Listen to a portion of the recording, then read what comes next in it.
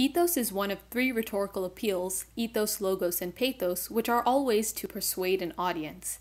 Ethos is language that affirms the speaker or writer's credibility, values, and authority to speak about a particular topic. Here are some ways in which writers and speakers convey ethos.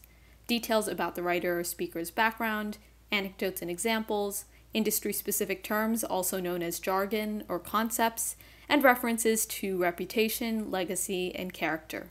Here's an example of ethos in a speech. This is an excerpt from Bill Gates' remarks to the Japanese Parliament in 2018.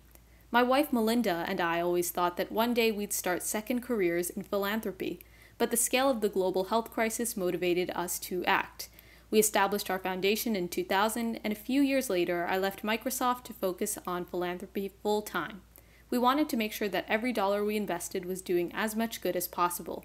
In 2000, we helped finance the creation of an innovative alliance called Gavi. Gavi's goal was simple: to reach more children in developing countries with vaccines, which would protect them against diseases like rotavirus. In the part I've highlighted, Bill Gates is making a reference to his own character.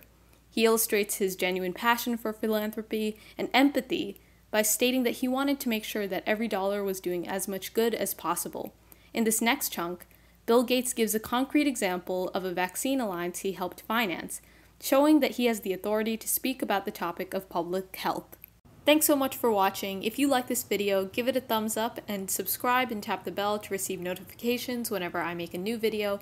And in the comments down below, let me know if I should continue making these videos to teach you different rhetorical strategies that you should know for the AP Lang exam.